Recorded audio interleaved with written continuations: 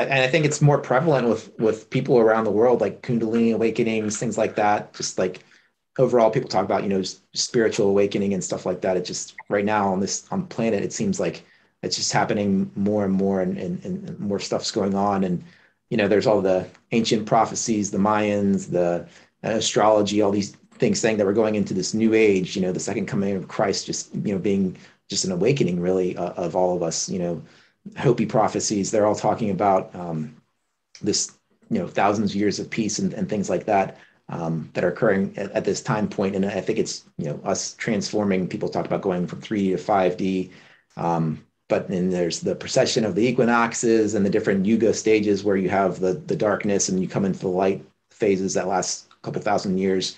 All this stuff is very cosmically tied in, and people talk about solar flares and pole shifts and alignment of the Earth's energy grids and collapsing of our financial system and the matrix that we live in and all that stuff.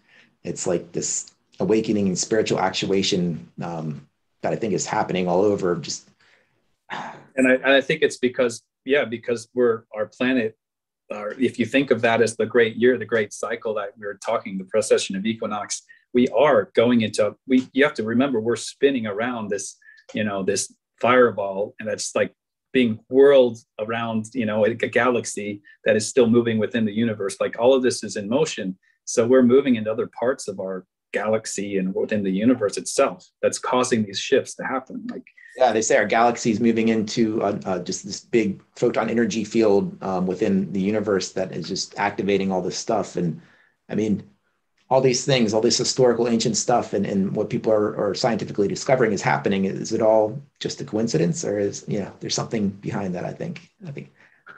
Yeah. And after my experience, it was like, well, that was the validation I guess I was really looking for. If I needed to really know, am I on the right path?